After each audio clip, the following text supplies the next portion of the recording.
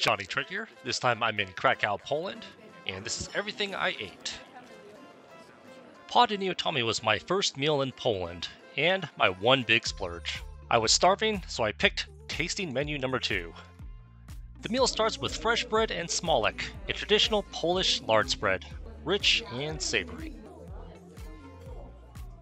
The cold cut board was a unique selection of sausages, sliced meats, fruits, and a cheese spread. All pretty good stuff.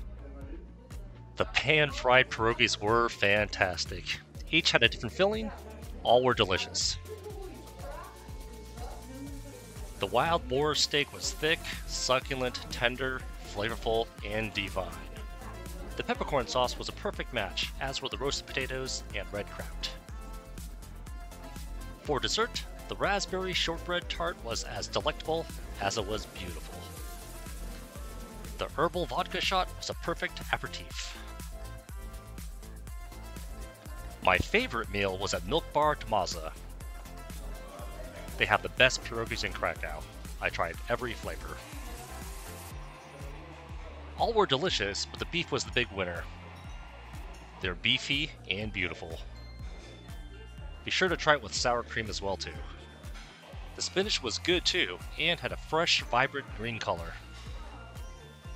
The chicken pierogis are packed with tender, flavorful chicken. They're hearty and delicious. The mushroom and cabbage are a perfect mix of sour and savory. Just beautiful.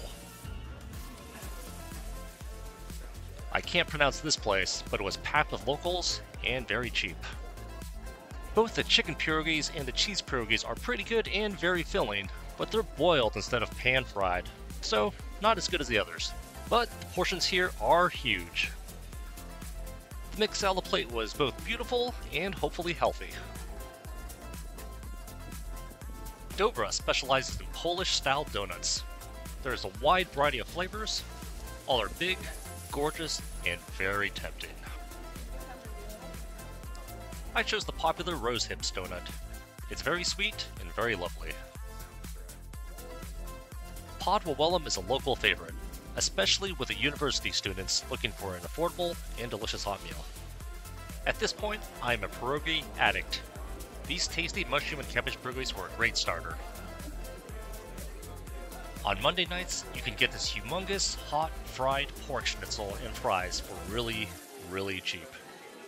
A lot of locals order this too, so I did as the locals did. It was wonderful. This is another local popular spot for inexpensive traditional Polish food. The borscht soup with pierogis was simple and satisfying. I just absolutely love these things. I also love grilled mushrooms. Cabbage rolls are a very traditional Polish dish. Pretty good overall, with lots of flavors and textures. Do I dare call it a Polish burrito? All over Krakow, you'll see these Obwarzanek bread stands. They're popular and mentioned in every Krakow guide, but I honestly found them bland and boring. Instead, save your precious and limited stomach space for Nakielny. This delightful cafe has beautiful and delicious desserts, all priced affordably. The ham and cheese quiche is nice savory pastry. The pistachio Nakielny is lovely, creamy, and a beautiful work of art. And that wraps up my food tour of Krakow, Poland. For more details, visit my website, johnnytricky.com. Thanks for watching.